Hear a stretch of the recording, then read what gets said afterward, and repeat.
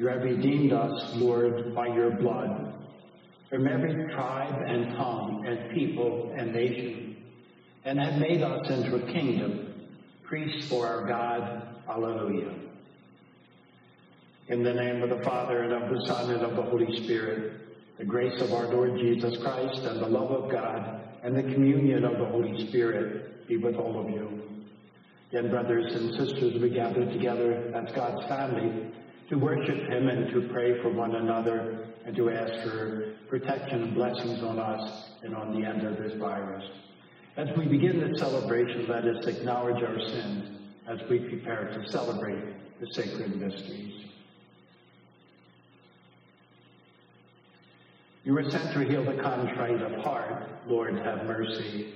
Lord, have mercy. You came to call sinners. Christ, have mercy. Christ, have mercy. You plead for us at the right hand of the Father to intercede for us. Lord, have mercy. Lord, have mercy. May Almighty God have mercy on us, forgive us our sins, and bring us to everlasting life. Amen. Let us pray.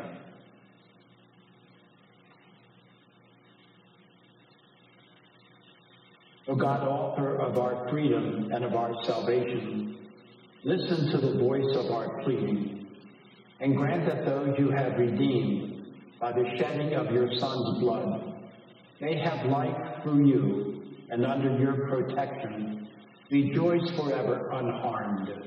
For our Lord Jesus Christ, your Son, who lives and reigns with you in the unity of the Holy Spirit, one God, forever and ever. Amen.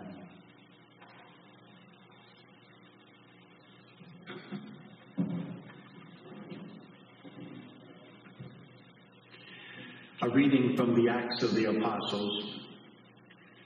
When Paul came to Antioch in Pisidia, he said in the synagogue, "My brothers, children of the family of Abraham, and those others among you who are God-fearing, to us this word of salvation has been sent. The inhabitants of Jerusalem and their leaders failed to recognize him, and by condemning him, they fulfilled the oracles of the prophets that are read Sabbath after Sabbath. For even though they found no grounds for a death sentence, they asked Pilate to have him put to death. And when they had accomplished all that was written about him, they took him down from the tree and placed him in a tomb. But God raised him from the dead, and for many days he appeared to those who had come up with him from Galilee to Jerusalem. These are now his witnesses before the people. We ourselves are proclaiming this good news to you, that what God promised our fathers, he has brought to fulfillment for us, their children, by raising up Jesus, as it is written in the second Psalm, "You are my son, this day I have begotten you." The word of the Lord. Thanks be to God. The psalm refrain, "You are my son, this day I have begotten you. You are my son, this day I have begotten you. I myself have set up my king on Zion, my holy mountain. I will proclaim the decree of the Lord.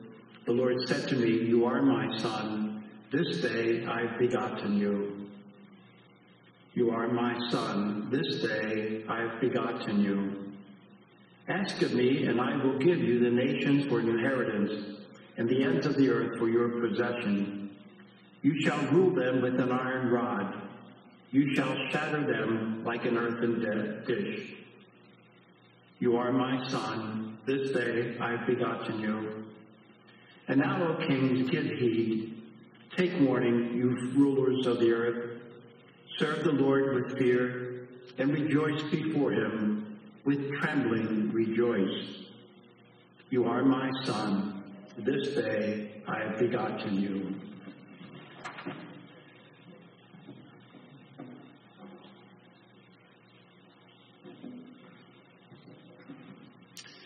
The Lord be with you and with your spirit. A reading from the Holy Gospel according to John. Glory to you, O Lord. Jesus said to his disciples, "Do not let your hearts be troubled. You have faith in God. Have faith also in me. In my Father's house there are many dwelling places. If there were not, would I have told you that I'm going to prepare a place for you? And if I go and prepare a place for you, I will come back again and take you to myself, so that where I am, you also may be. Where I'm going, you know the way." Thomas said to him, "Master, we do not know where you are going. How can we know the way?" Jesus said to him, "I am the way and the truth and the life. No one comes to the Father except through me." The Gospel of the Lord. Praise to you, Lord Jesus Christ.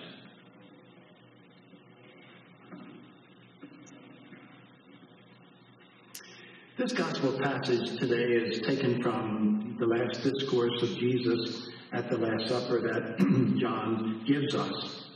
And it's probably the most consoling words that we can find in the Scriptures. Jesus is speaking to the apostles in a very intimate, special way. And he said, "Don't let your hearts be troubled." And many times that our hearts are indeed troubled, as what we're going through right now. He said, just have faith in God and have faith in me. And then he goes on to say that what he was going to do, because he was talking about leaving them, and they were upset, worried, concerned. And Jesus said, "This is what I'm going to do. In my Father's house there are many dwelling places. What I'm going to do is I'm going to go and prepare a place for you." And he said, if that's not enough, then hear that I will come back to take you to be with me. That whole thing, that consoling words, that Jesus personally prepared a place for all of us and all our loved ones, our dear ones. And he said, and I will come back to take you to be with me. In this pandemic where people do not have an opportunity for family members to be with them when they're passing from this life to the next, this can be very consoling to the family members. That Jesus was there, that he was there, right beside the person as they were going from this life to the next. And he said, I am here to take you to be with me. For us to have that image that in any situation, whether it's now in the pandemic or whether it's a situation that we've lost loved ones or even our own passing, to know that Jesus said, I've prepared a place for you and I'll come back to take you to be with me. So let these consoling words help us today and always for ourselves and those loved ones that are dear to us, and also the ones that we think about now through this pandemic.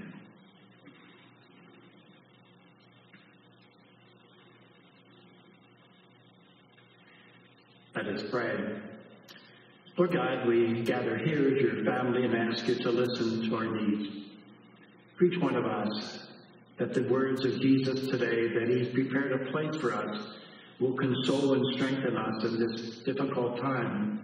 We pray to the Lord. Lord, hear our prayer. For all our loved ones who have gone before us, marked with a sign of faith, that they may be with God for all eternity, we pray to the Lord. Lord, hear our prayer. That each day as we reflect upon God's word, that word may be strengthening us and encouraging us and consoling us, we pray to the Lord. Lord, hear our prayer. That the Lord's healing, blessing, and protection and presence will be with the sick. We pray to the Lord. Lord, hear our prayer. For all those affected by the virus and those who minister to them, we pray to the Lord. Lord, hear our prayer. For all those who have died, that they may share eternal glory and be with the place where Jesus has prepared for them, we pray to the Lord. Lord, hear our prayer. Lord God, you know our needs. We ask that you grant all of them. We ask it through Christ our Lord. Amen.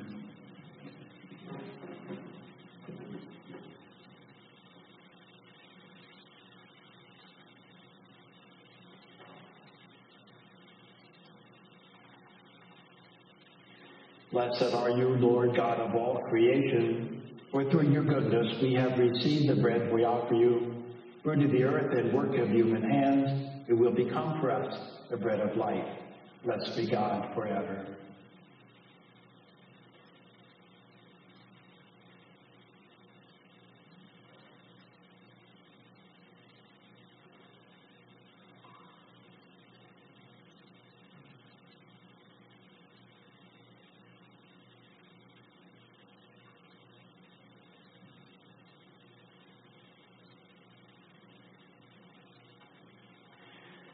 Blessed are you, Lord God of all creation, for through your goodness we have received the wine we offer you. Fruit of the vine and work of human hands, it will become our spiritual drink. Blessed be God forever.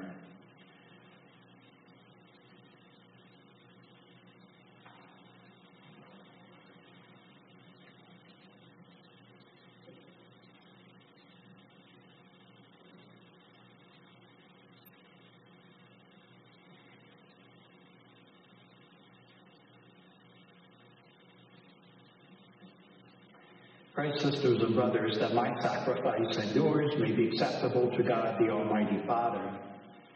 May the Lord accept the sacrifice at your hands for the praise and glory of his name, for our good, the good of all His holy church.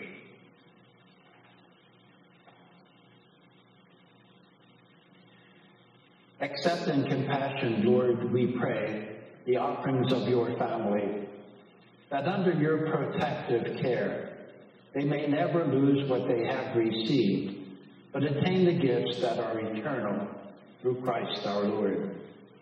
The Lord be with you and with your spirit. Lift up your hearts. We lift them up to the Lord.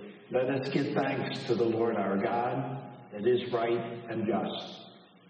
It is truly right and just, our duty and our salvation, at all times to acclaim you, O Lord, but at this time above all, to laud you yet more gloriously. When Christ our Passover has been sacrificed, he never ceases to offer himself for us, but defends us and ever pleads our cause before you. He is the sacrificial victim who dies no more, the Lamb once slain who lives forever. Therefore, overcome with paschal joy, every land, every people exalts in your praise, and even the heavenly powers with the angelic host sing together the unending hymn of your glory as they acclaim. Holy, holy, holy, Lord God of hosts, heaven and earth are full of your glory. Hosanna in the highest. Blessed is he who comes in the name of the Lord. Hosanna in the highest. Do therefore, most merciful Father, we make humble prayer and petition through Jesus Christ, your Son, our Lord, that you accept and bless these gifts, these offerings, these holy and unblemished sacrifices, which we offer you firstly for your holy Catholic Church. Be pleased to grant her peace, to guard, unite, and govern her throughout the whole world, together with your servant Francis, our Pope, and Ronald, our Bishop, and all those who, holding to the truth, and on the Catholic and Apostolic faith. Remember, Lord, your servants and all gathered here, whose faith and devotion are known to you. For them we offer you this sacrifice of praise, for they offer it for themselves and all who are dear to them, for the redemption of their souls, in hope of health and well-being, and paying their homage to you, the eternal God, living and true. In communion with those whose memory we venerate, especially the glorious ever Virgin Mary, Mother of our God and Lord Jesus Christ, and blessed Joseph, her spouse, your blessed apostles and martyrs, Peter and Paul, Andrew, and all your saints, we ask that through their merits and prayers, in all things we may be defended by your protecting help. Therefore, Lord, we pray, graciously accept this oblation of our service, that of your whole family, order our days in your peace, and command that we be delivered from eternal damnation and counted among the flock of those you have chosen. Be pleased, O God, we pray, to bless, acknowledge, and approve this offering in every respect. Make it spiritual and acceptable, so that it may become for us the body and blood of your most beloved Son, our Lord Jesus Christ. On the day before he was to suffer, he took bread in his holy and venerable hands, and with eyes raised to heaven, to you, God, his almighty Father, giving you thanks, he said the blessing, broke the bread, and gave it to his disciples, saying, "Take this, all of you, and eat of it, for this is my body, which will be given up for you."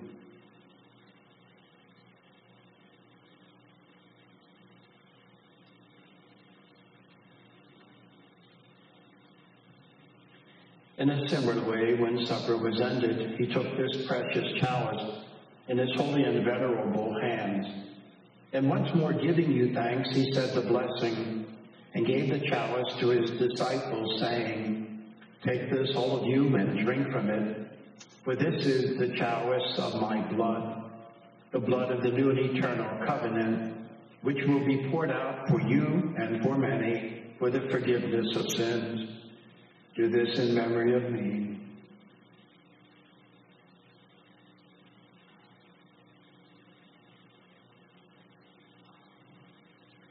The mystery of faith.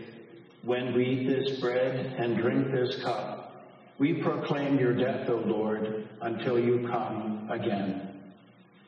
Therefore, O Lord, as we celebrate the memorial of the blessed Passion, the resurrection from the dead, and the glorious ascension into heaven of Christ, your Son, our Lord, we, your servants and your holy people, offer to your glorious majesty, from the gifts that you have given us, this pure victim, this holy victim, this spotless victim, the holy bread of eternal life, and the chalice of everlasting salvation. Be pleased to look upon these offerings with a serene and kindly countenance, and to accept them as once you were pleased to accept the gifts of your servant, Abel the just, the sacrifice of Abraham, our father in faith, and the offering of your high priest, Melchizedek, a holy sacrifice, a spotless victim. In humble prayer we ask you, Almighty God, command that these gifts be borne by the hands of your holy angel to your altar on high, in the sight of your divine majesty, so that all of us who through this participation at the altar receive the most holy body and blood of your Son may be filled with every grace and heavenly blessing.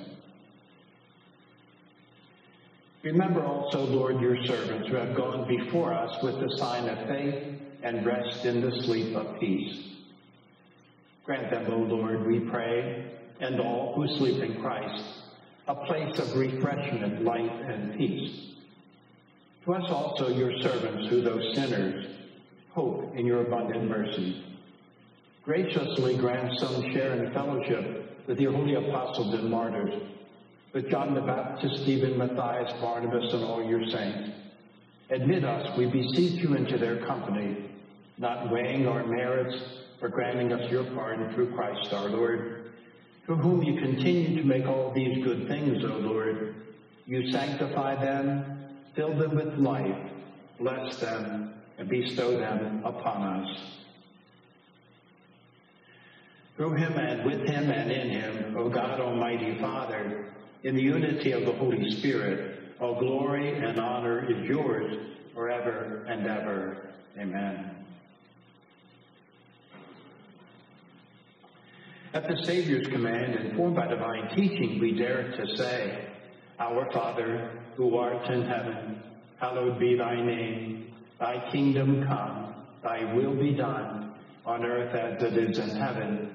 Give us this day our daily bread, and forgive us our trespasses, as we forgive those who trespass against us. And lead us not into temptation, but deliver us from evil. Deliver us, Lord, we pray, from every evil.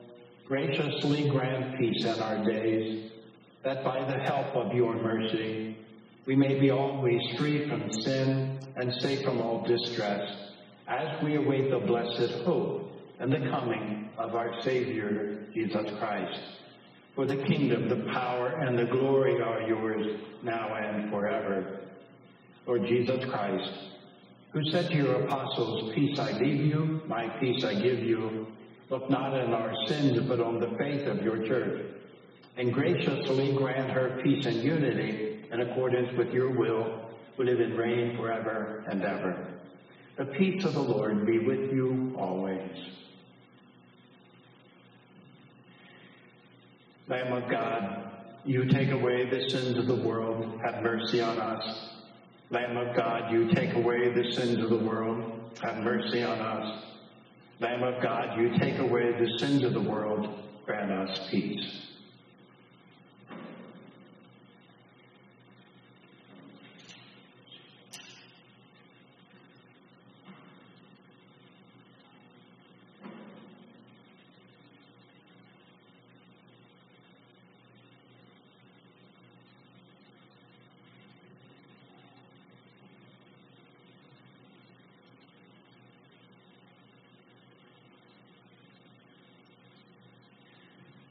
Behold the Lamb of God. Behold him who takes away the sins of the world. Blessed are those called to the supper of the Lamb. Lord, I am not worthy that you should enter under my roof, but only say the word, and my soul shall be healed.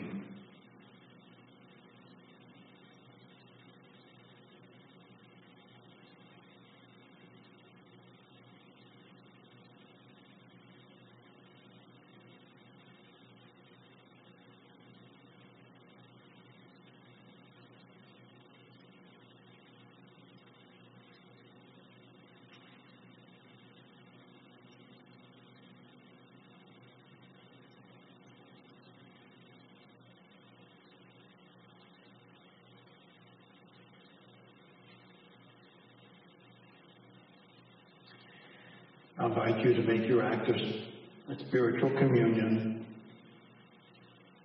My Jesus, I believe that you are present in the Most Holy Sacrament. I love you above all things, and I desire to receive you into my soul. Since I cannot at this moment receive you sacramentally, come at least spiritually into my heart. I embrace you as if you are already there. Unite myself wholly to you. Never permit me to be separated from you. Amen.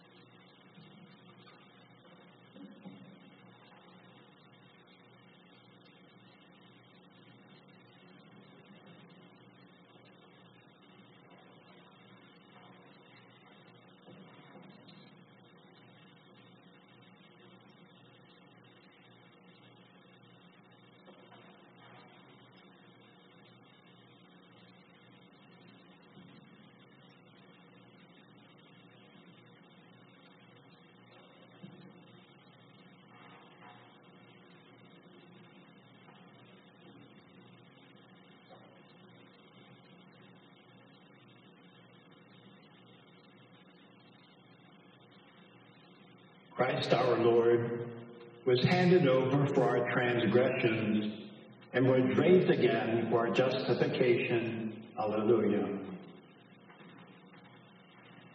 Let us pray.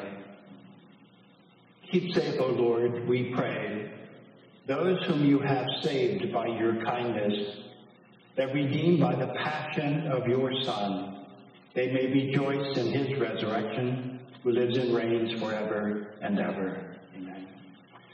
And I hope everyone's doing fine as we continue to pray. And we know that the Lord hears us and is with us and will protect us. The Lord be with you and with your spirit. And may Almighty God bless you, the Father and the Son and the Holy Spirit. Go in peace, glorifying the Lord by your life. Thanks be to God.